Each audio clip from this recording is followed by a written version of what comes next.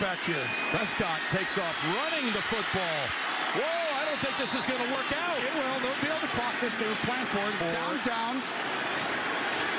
Oh, my gosh. Oh, the official gets in the way. The game's over. Gosh. The game is over. Oh, he did. Oh, they're going to look at this. It's going to be over because the umpire has to touch the ball. Of course, that's ridiculous for a game to end like that, Jim. Wow, I am livid if I'm a Cowboy fan and if I'm a Niners fan. That's the end of the game. The game is over. The game is over, and San Francisco survives and advances. You called it. It was risky. They had time. Dak's supposed to go, but you're not supposed to go past 10 or 12 yards. Once you get into that 13, 14, the clock runs and gets away from you, and something like this happens. Gene, here you go. Remember we saw this on the play after the fake punt, the same scenario where the umpire got in the way. He has to touch it, though. Yep. Dak doesn't realize. These guys don't realize he has to touch the ball. Gene's territory, your take. Over it. Hand steps into it. Pass is caught. Diggs! Sideline! Touchdown!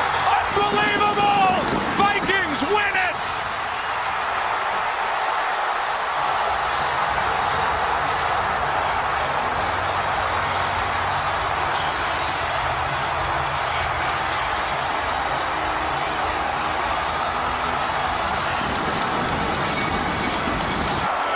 See Marcus Williams here. He has a shot. I'm not sure really what he's thinking, Joe. He comes in, he's got him dialed in, and all he's got to do is make a play.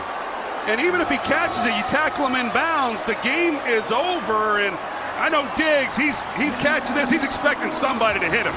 And he turns around, heck, nobody's there. And he's off to the races, and it's pandemonium.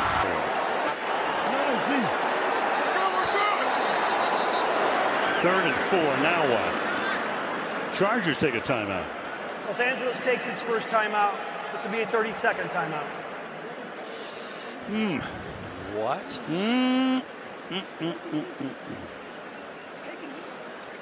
Yeah, I think the Raiders were playing to get it down to either a field goal or just let the clock run out, and the Chargers took the timeout.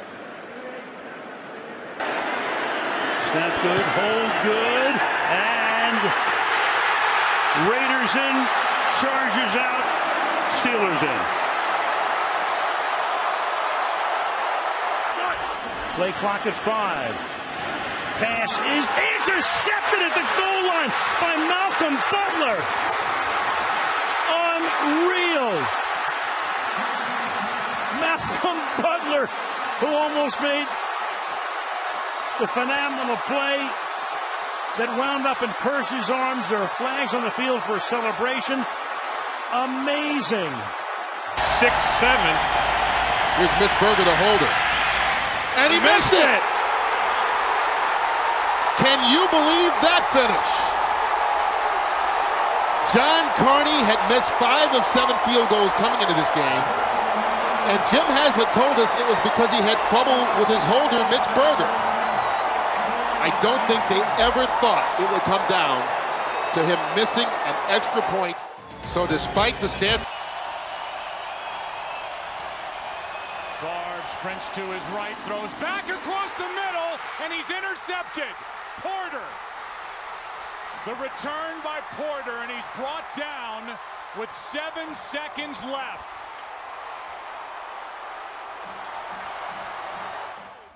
You're going to see Brett Favre as he rolls out. If he just runs with it, he's got open field. He's going to pick up 10, maybe 15 yards. Then they're obviously in field goal range. Instead, he tries to make a play. This is the cardinal sin for any quarterback, throwing back across the grain as you're rolling to your right. You cannot see defenders that are then coming underneath in pursuit. Hartley sends the Saints to the Super Bowl.